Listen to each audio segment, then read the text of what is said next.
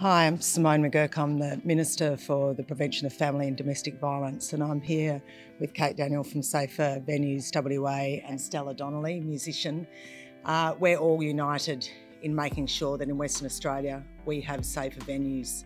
2/3 of our live music participants are experiencing harassment or intimidation. I want to be able to perform and know that the people in the crowd are safe and feel like if something happens that they'll be heard and that they'll be listened to.